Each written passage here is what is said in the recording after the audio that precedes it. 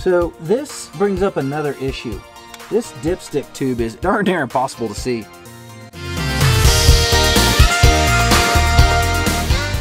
Welcome to another episode of Alpine Garage, where we make Bronco videos daily. Today we're going to fix one of my biggest pet peeves about this motor, which is the oil dipstick. When you pull it out, you cannot see where the actual tube is for the dipstick to go into.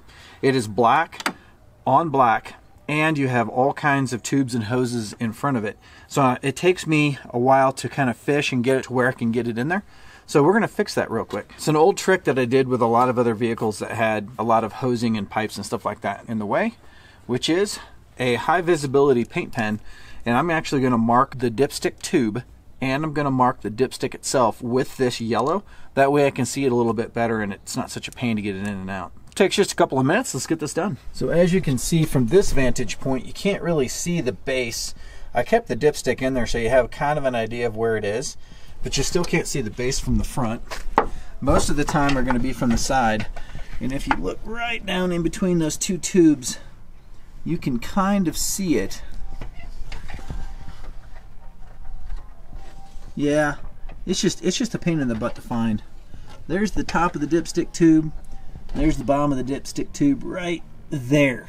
So now you can see it, but you still can't really see the base of it. And if it's any darker, I've got it in bright sunlight and it's hard to see. If you got it any darker than that, you're not finding that thing. So the first thing we're going to do is pull out the dipstick. I'm going to take a little bit of brake cleaner on the end of a rag. I'm just going to clean that off real quick. Take my paint pen, and I'm going to go all around the outside of this thing. And you see how high visibility that is. So then I'm going to take this around the side, and I'm going to do a little bit on the side so that when I'm on the side of it, I can see it better. But now I can see it from the top, definitely. So I'm going to give that a few minutes to dry before I put it back on again. Oh yeah, that's way better. And then second, I'm actually going to take some more brake cleaner or acetone. I'm going to clean off the dipstick.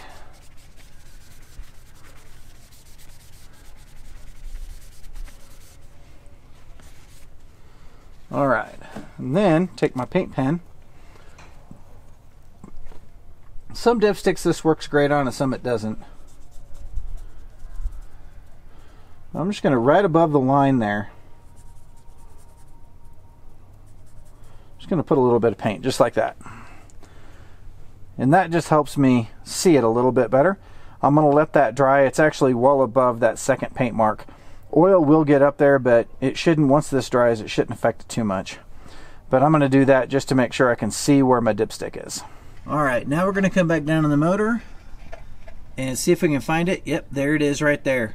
So this makes it way easier to get the dipstick in. Alright, now you see the hole for the dipstick, and you see the dipstick right there.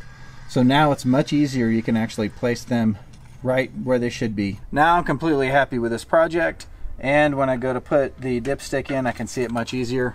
And that's a wrap from Alpine Garage. Please like this video if it was helpful, and check the end screen for more great videos, and we'll see you tomorrow.